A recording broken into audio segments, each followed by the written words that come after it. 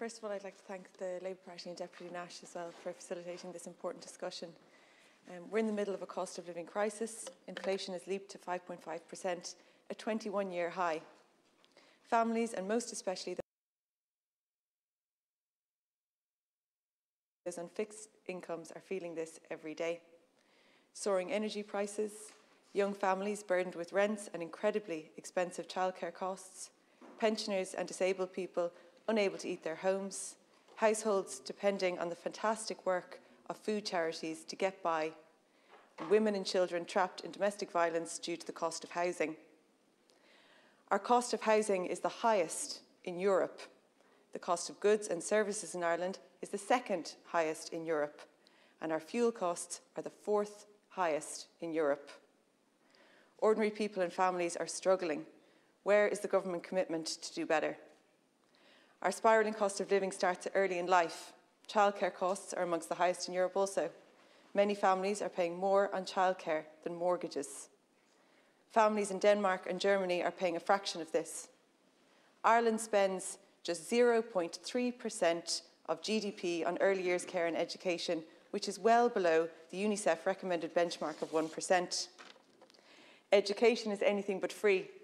Annually, it costs over €1,300 to put a child through primary education, over €2,000 for secondary, and over €12,000 for college, according to research by Zurich. That is over €70,000 across a young person's education, and these costs keep rising. At the other end of life, the situation is equally challenging. Before the budget, the government knew that the pension had fallen in purchasing power by €10.24 since 2019, and with rising prices, the disgracefully low €5 increase has already been eaten up. Fuel poverty is a major issue for older people. We all know about pensioners that are going to bed in early evening to stay warm, or families having to choose between food and energy bills. The government's €100 credit for energy bills is a limited intervention that will provide only minor, temporary relief to those in need. Cost of living is even higher for disabled people.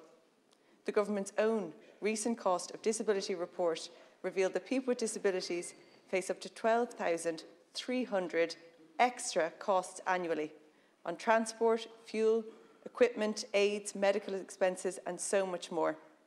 It's no wonder we have one of the highest rates of poverty and social exclusion in the EU for disabled people. Families of children with disabilities are consistently failed by the state to provide proper education and therapeutic measures.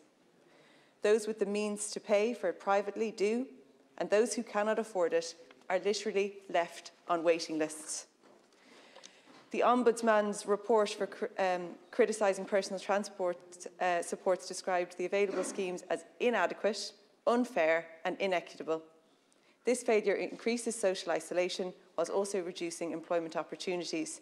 There is a need for targeted social and health interventions to enable disabled people to live independent lives. And finally, in the limited time I have, food prices are rising.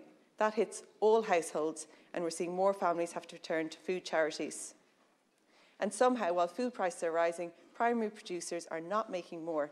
Farmers, inshore fishers and small producers are barely getting by.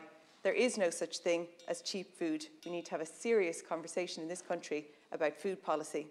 We need a food system that provides affordable and healthy food while ensuring producers can make a living. A more equitable and sustainable approach can benefit all producers and consumers if we had the political will.